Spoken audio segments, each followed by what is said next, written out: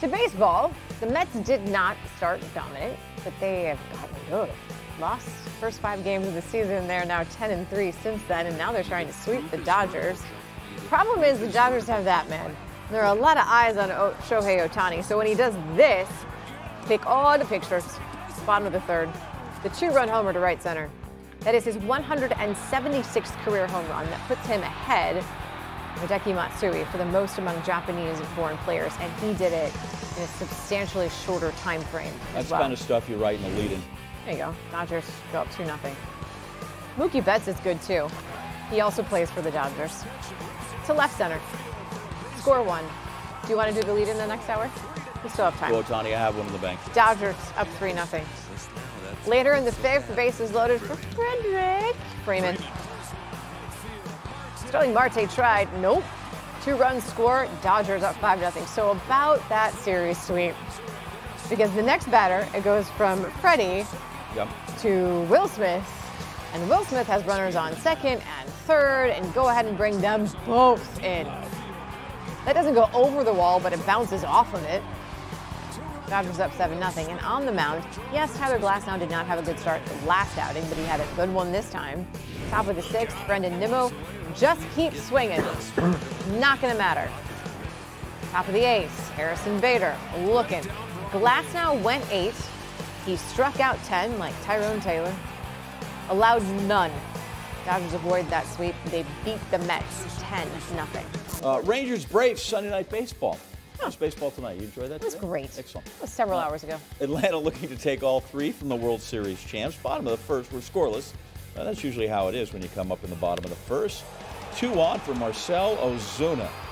Nobody needs to hurry because we're all going to just trot home. Here's 9th. That leads the Bigs. Braves lead 3-0. Guess what?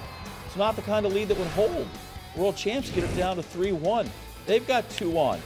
Andrew Kisner on a changeup. He's going to change the scoreboard. 3-run Jackson right there, his first of the year, and now it's 4-3 Tejas into the 8th. Dolis Garcia. Excellent spikes, big swing, smash. 2-run home run there. He was 2 for 4, also had a double. Rangers lead 6-3 on his 6th, and then Michael Harris. That's a can of corn out there. Garcia coming on. Oh, boy. That's a big league error, kids. Yep. Communication. So we're going to charge that to him and see if we can get out of this jam right now. Austin Riley, he's paid to hit big flies, but sometimes you do that, and that's just enough. Sneaks it into right field, runs, scores. Now we got guys in the corner. David Robertson facing Matt Olson. Cutter, that's tough to hit high and outside the zone. Ozuna comes through. Popped up, way up. Second base, I'll take care of that. For the Rangers, and out away from getting out of the jam. Pitching change, we bring in Kirby Yates. Orlando Arcia's up now. Arcia goes down. Yates works a perfect 9 on top of that, so he gets 4 outs. Rangers get a 6-4 win, avoid the sweep in Atlanta. A little earlier in the day, you had the Orioles paying a visit to the Royals. Top of the 3rd, no score, Colton Cowser. So he had a little mishap with a fly ball. Threw like the save from Craig Kimbrell into the fountains yesterday after their win. Now he's going there on his own with a home run. Those are okay in the fountain. The special balls, not so much. Then, next batter, Jordan Westburg. They went back-to-back. Both of those home runs. And Seth Lugo, who, by the way, hadn't given up a home run since September. That would be last season. Orioles up 2-0, make it 3-0. Ryan Mountcastle, this is in the 6th. That goes to left field. Score 1, and Anthony Santander. Then in the 8th, bottom of, Orioles up 4-0. Royals trying to rally. Salvador Perez is going to look at that one. Then Nelson Velasquez, he's going to at least swing. Orioles win 5-0. It's their first shutout of the season. It's also the Royals' first shutout of the season.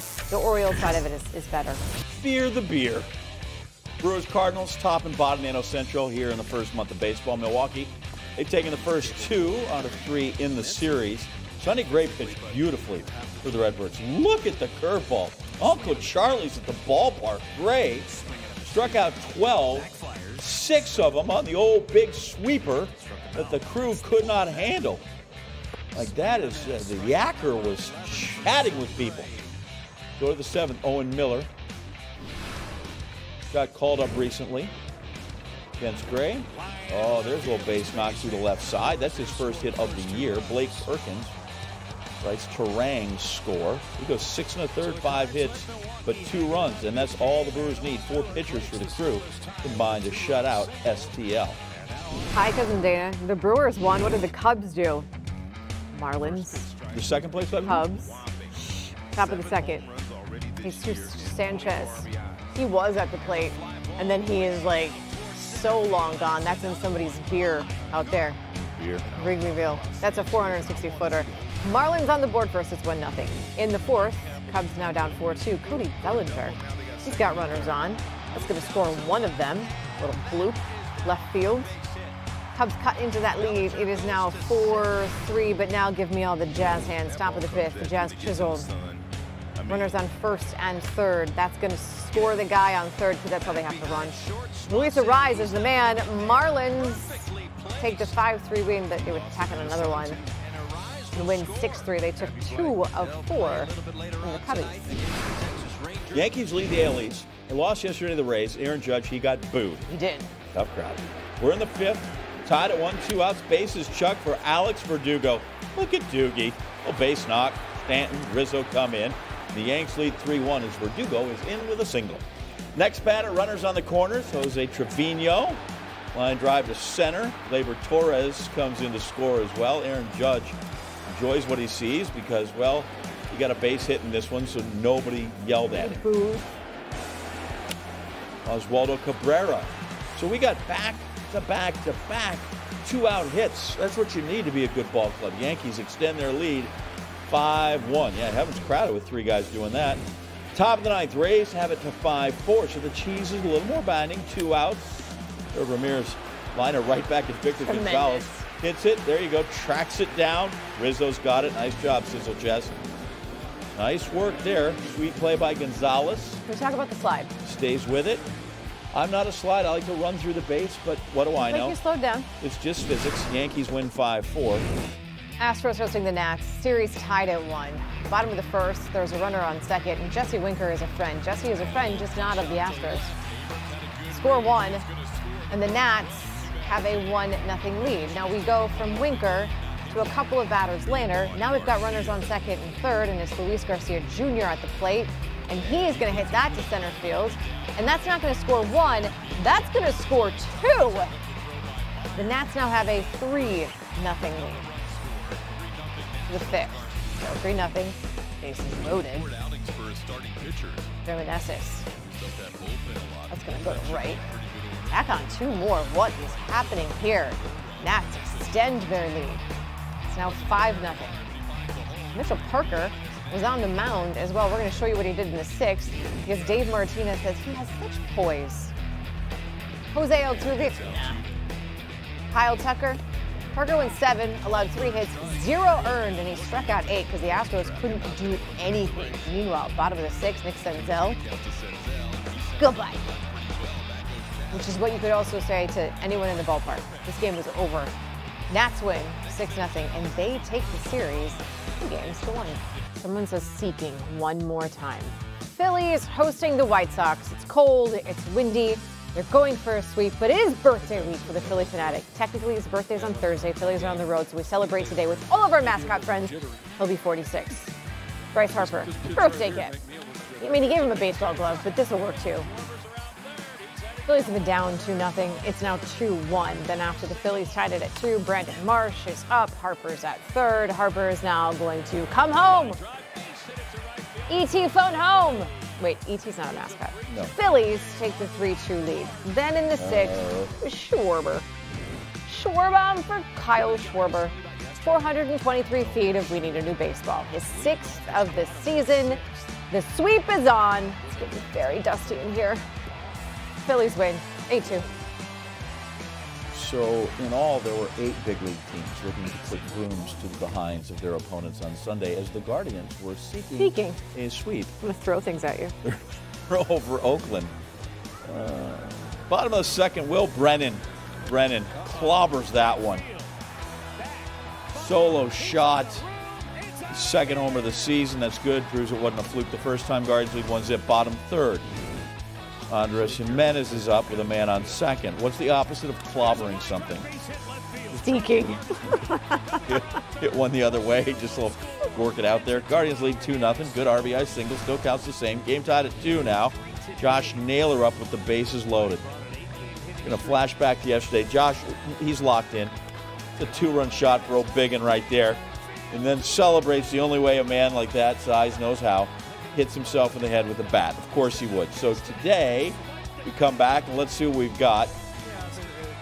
How about we put the bat on the ball first? Good. And then let's see what happens with the old melon in the cranium. With the bases loaded, first he starts the merry-go-round, so everybody gets to score. This is nice. Naylor 3 RBIs, and he's left the bat. I can only assume everyone is fine. Everyone is fine. We're still seeking. Oven, you are in trouble. The Reds are the seeking ones this time over the Angels. Bottom of the 6th inning. No one had scored. That's going to change here. Christian Encarnacion Strand. That's to center field. I mean, Ellie's got wheels.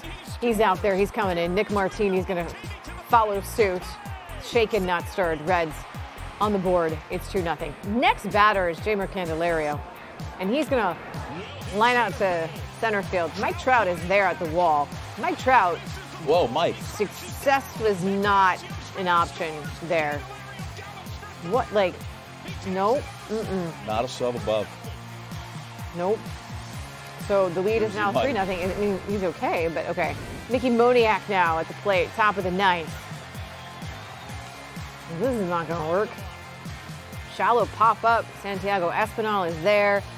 The sweep has been... Wait, if you're seeking, the sweep has been... See? You saw it. That doesn't work. Seeking. Who says that? Mariners and Rockies got the goofy idea to play 2 games on Sunday. Bad weather scrubbed Friday's game. This would be game 1. That's how it starts. Bottom 9, 2 outs. Jacob Stallings at the dish. Be a hero, big man. Oh, get out of here. Hammers that. Over the fence, except, there's a fan reached over, tried to grab it. Rockies are convinced. Listen, they're hurting. They've lost a bunch in a row. So walk-off home run, we're good. Umps are going to go to the earmuffs. Take a look at this thing again. And the fan over the fence and drops it. So first off, that's an error. They really interfere, though. It's also not a home run. So they rule fan interference and turn around. And everybody in Oriole land is like, yeah, now you call it. There's Ryan McMahon grounding it. Charlie Blackmon was going, Charlie. So they walk it off anyway. The Rockies win at 2-1. All is right in the world. And then, since the Rockies win the first one, they are seeking a sweep of the doubleheader in the second game. Scarf down a PB&J, put on a clean uniform, and here we go. J.P. Crawford with the bases chucked. Start the merry-go-round. So off the wall, people are running. Now it's over our head. Everybody's running as fast as they can. Keep running. Everybody thinks they're Christian Coleman. 5-2. Mariners lead. Then the 6th. Cal Raleigh's up. Got a runner on. 2 outs. 2 hits get you to heaven. Maybe not in a 7-2 game. Earth is full. Go home. It's into the old nature park they got back there.